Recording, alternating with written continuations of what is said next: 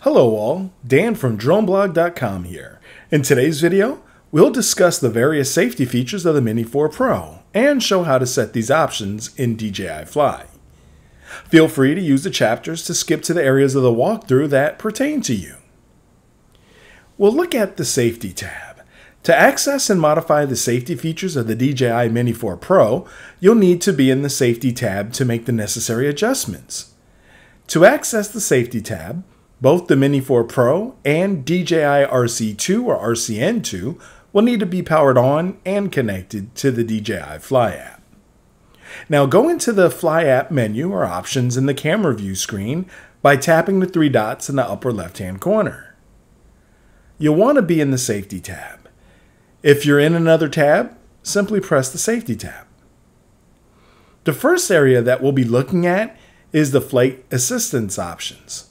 These include obstacle avoidance actions, bypass actions, and displaying radar map.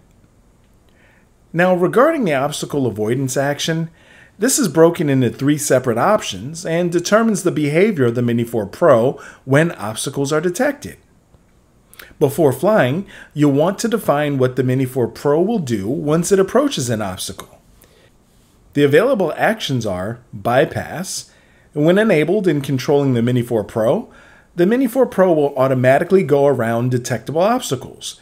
If there is no available way to do so, then the Mini 4 Pro will then hover until action can be taken by you. Brake. When the brake action is enabled, the Mini 4 Pro will automatically stop and hover when encountering obstacles. You'll then be able to determine the best course of action to take. Then there's off. This, of course, turns off all obstacle avoidance systems. With this action, the Mini 4 Pro can run into obstacles in the environment. Some drone pilots, like myself, do use this option when flying in tight spaces. Now, for the bypass actions, these dictate how the Mini 4 Pro behaves when bypassing obstacles. We have normal. The Mini 4 Pro will look for obstacles and objects before reaching them, staying a safe distance from them. Then there's Nifty. This is sort of like Cine mode for the bypass action. When enabled, the Mini 4 Pro will avoid obstacles with more laid back and smooth movements. However, this bypass option has a higher chance of colliding with obstacles. Display radar map.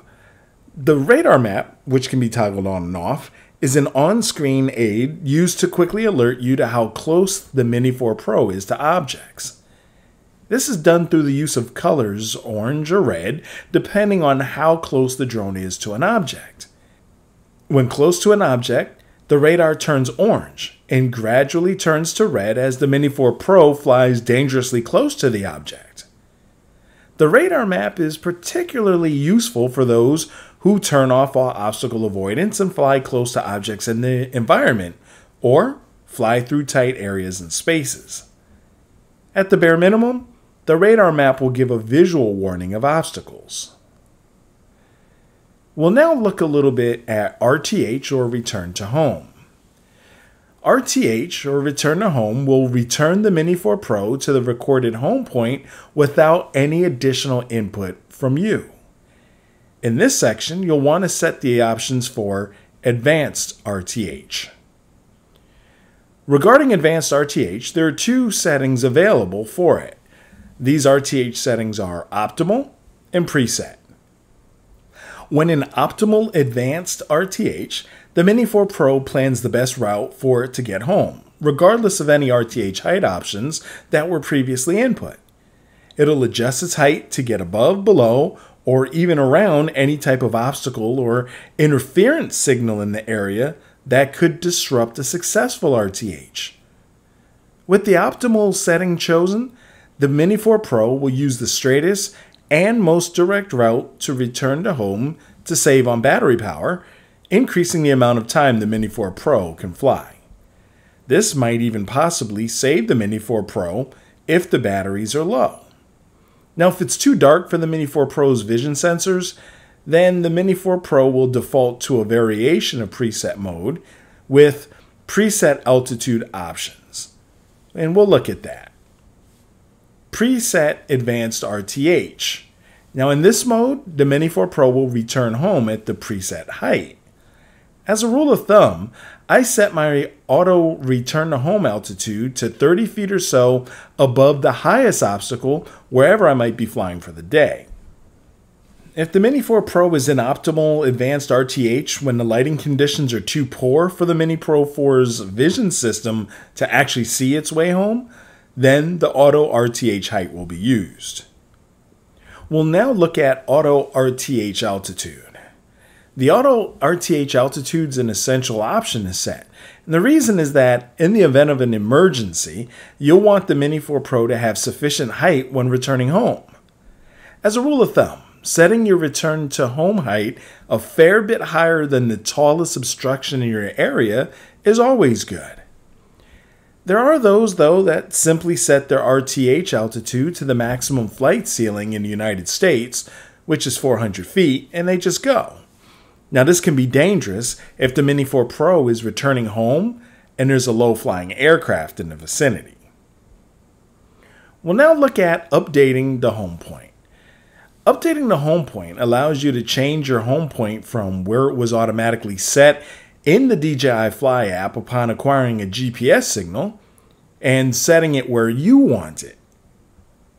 This is especially useful if you find yourself moving from one location to another rapidly while flying, perhaps when on a boat or another moving object. The home point can only be moved once the drone is in the air and has a full GPS lock. To update the home point, while in the air, press the arrow to the right of Update Home Point. A map of your immediate location will populate the center of the screen. Drag the screen until the yellow H moves to your new desired home point location. When done, simply press OK, and the new home point will be updated. If you'd like to set the home point back to where it was, then do the previous step in reverse. You can also set the home point to be where the remote controller is currently located. One scenario for this would be when covering areas rapidly while in a vehicle or on a boat. To update the home point to the remote controller, while in the Update Home Point map, tap the remote controller icon. The home point will then be set to the exact location where the RC is currently. Now we'll go into AR, or Augmented Reality settings. The Mini 4 Pro benefits from the inclusion of AR, displaying on-screen overlays to assist with home point identification and return to home functions. With Show AR Home Point options on, you'll see a virtual H on the live view screen or camera view screen representing the Mini 4 Pro home point, which can be seen in all of the map views. With the Show AR Return to Home Route options enabled, there is a green path showing what route the Mini 4 Pro will take to return to home, or RTH. Lastly, when landing, there's also a virtual Mini 4 Pro shadow on screen showing where the Mini 4 Pro will exactly land. This is called Show AR Aircraft Shadow. Looking at the flight protection area, this section is used to define how far and high the Mini 4 Pro will fly at any given time. Although our intention may be to stay within the confines of the law when in flight, this might be difficult to maintain.